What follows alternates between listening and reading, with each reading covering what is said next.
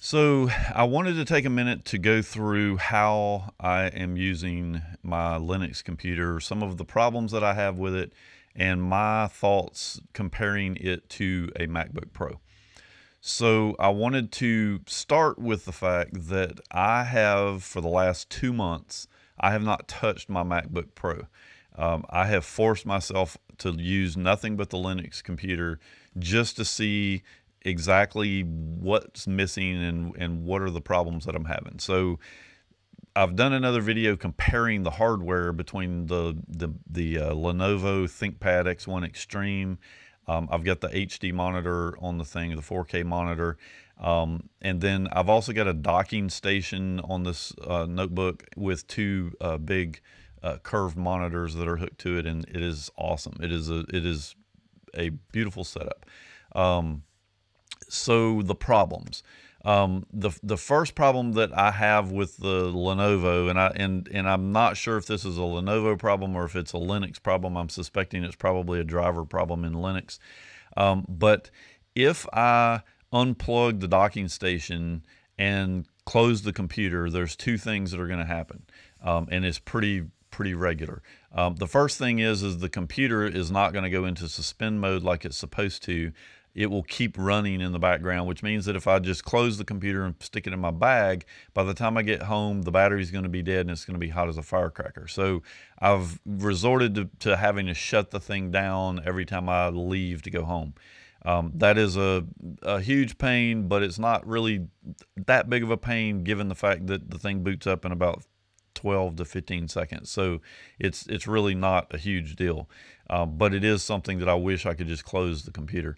The second thing that's going to happen is that if I were to open the computer back up and plug my monitor, my docking station back into the computer, my monitors are not going to work properly. I can't figure out how to get Linux to display properly on the two monitors. It treats them all as one big desktop, and nothing that I've ever that I've been able to do has gotten that working properly.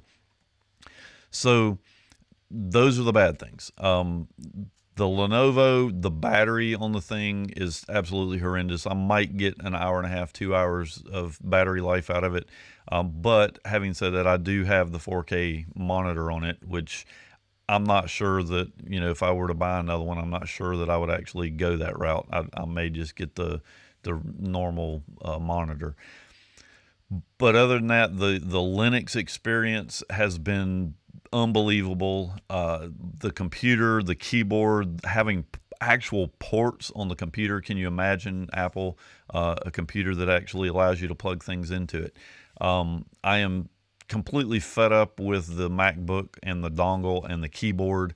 And I'm not even talking about the keyboard on the MacBook from the perspective of the membrane problem. I'm talking about it is the worst typing experience that I have ever experienced. It's worse. I tell you what, it's worse than, and I don't have, I don't know what, oh, here it is. It is worse than this. This is the flat keyboard that Apple sells, that evidently they're only capable of creating shit when it comes to keyboards. But the MacBook types worse than this little thing. In fact, I use that keyboard sometimes just so I don't have to touch the keyboard on the MacBook. But having said that, I wanted to go through a few things that I am using in Linux that has completely replaced my workflow on the MacBook. So the first thing is Kdenlive. I was using Final Cut Pro, and I kind of switched over to, I've tried Adobe Premiere. I went over to Final Cut Pro because it's a lot faster and kind of easier to do things on the Mac. And then I've now switched over to Kdenlive. Now, Kdenlive in no respect is comparable to Final Cut Pro or Premiere. I mean, those two programs do so much more than Kdenlive that it's kind of crazy. But from the perspective of 99% of us that are actually doing basic videos, we're just cutting and pasting things together and getting, merges between slides, adding music, those kind of things. Kdenlive is absolutely 100% capable of doing all that stuff. And in my honest opinion, I can process a video faster in Kdenlive as far as putting it all together than I can in Final Cut Pro. I like the, keeping my clips. I hate the way Final Cut Pro gives you a whole timeline of all your clips all together, and you're trying to figure out which clip is which thing, and I hate it. But Kdenlive is a lot easier to deal with all that stuff. It's pretty fast putting the thing together. The export on it versus Final Cut Pro, I would say they're fairly comparable. I haven't actually timed them doing the exact same video. I might do that in a future video, but overall, Kdenlive rocks. It really does a good job, and I've not had a single time that I thought that, hell, I wish I was back on my Mac because I can't do X. It works really well. And so the next question is my photo editing. So on the photo editing, I am using, let's see where I think it's up here, Darktable. So Darktable, I'm gonna pull it down here. Darktable is what I've been using for my photo editing and stuff. When I was on my MacBook, I'm using Adobe Lightroom. This thing is absolutely as capable as using Adobe. I haven't had any issues with this program at all. It's done everything I want to do. It's got, nice filters and everything that I primarily did in Lightroom.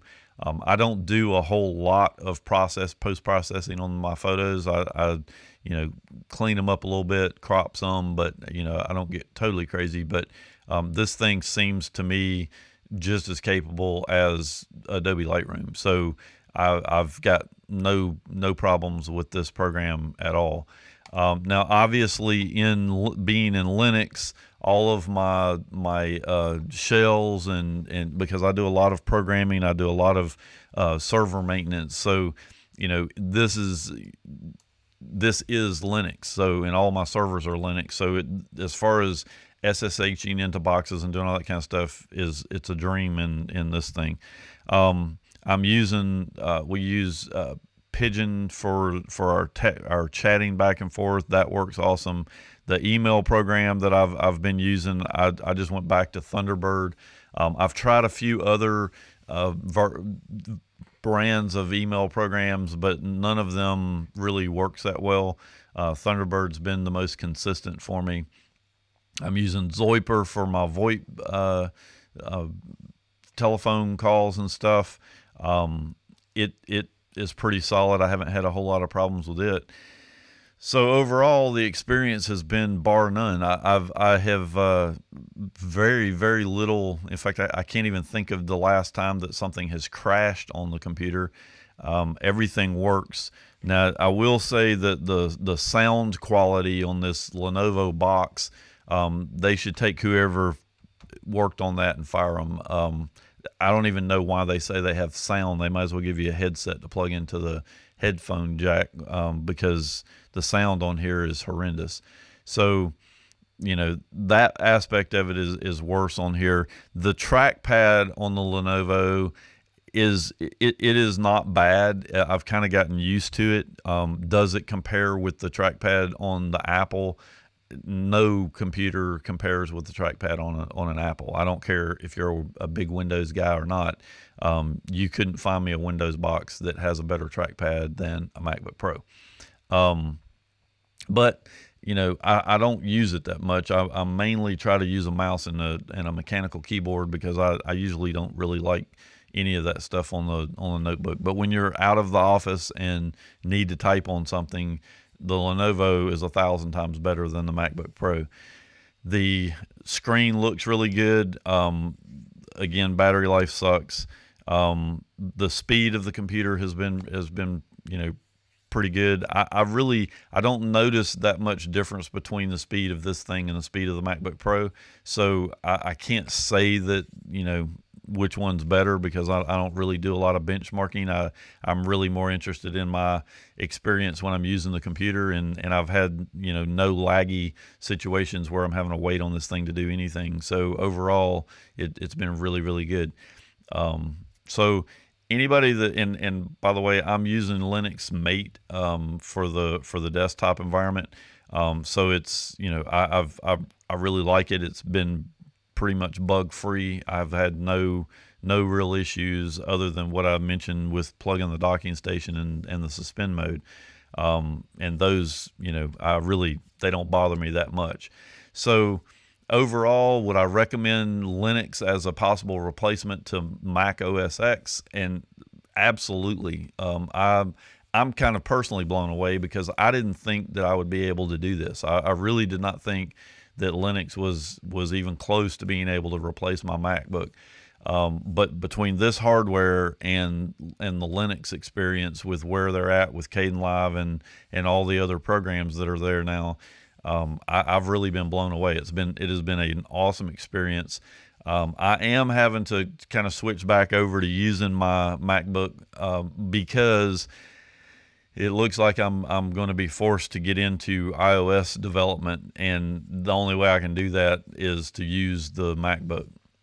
So I am going to have to start using that thing again, but I don't want to. I really want to stick with what I've got here and use this system. So, you know, I'm going to see if there's some other way that I can make this happen without having to carry a MacBook around with me all the time. But it's likely that that's going to be the route that I have to go. But anybody that's looking for Linux, it's ready.